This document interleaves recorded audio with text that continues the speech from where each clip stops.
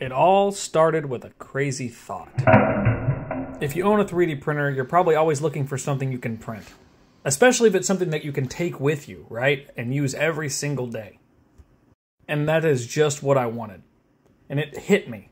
Every single day, I get up, I take a shower, I put my clothes on, and the first thing I do before I go out the door is I clip my carabiner on my belt loop. So that's why I thought it would be a perfect candidate to print one instead, and see if I can make it as good as the metal one that I use every day. So I'm going to cap myself at the same amount of weight, roughly the same dimensions, but I want to make this thing a compliant carabiner. You guys might have seen compliant mechanisms on some other channels. I think Mark Rober did a good video on showing how to make a Nerf gun like that. And so that's what I'm targeting. All one piece using the flex of the plastic. I think it's an excellent engineering challenge, and it's also an easy way for me to keep replacing my carabiner every so often when it fails, without having to go out and buy one. And I get to flash a little swag, or whatever you want to call it, with my logo on it. So with that, there are a few things that I'm hoping to allay in this process. So it has to be able to maintain its shape over a long period of time. So it needs to maintain its springiness. It can't have a lot of horizontal deflection.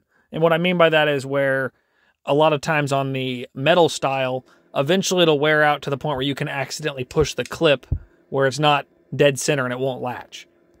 So I definitely want to avoid that point of failure. I also want to make sure that it can handle a lot of weight. Now, obviously, you don't want to use this for like mountain climbing or something, but obvious disclaimer. So that's not the purpose of it. But I do want it to be able to handle any sort of weight from a lot of keys, or if you wanted to put a little bit of stress on it here or there.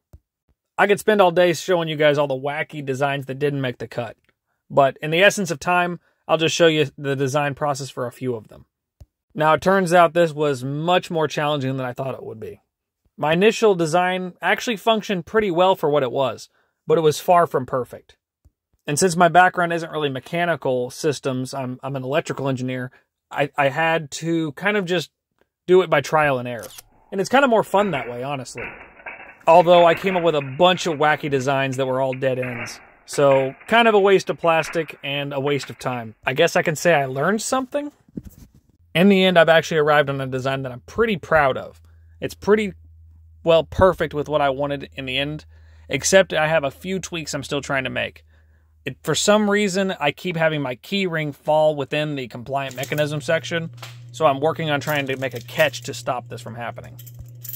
I'm also in the process of setting up a testing rig to test out my own ideas, as well as a buddy of mine is actually making his own to compete. There will be a video of tons of breaking carabiners coming up soon. So if you guys have your own ideas, this is my official request for you to send them in, as we want a real cutthroat contest.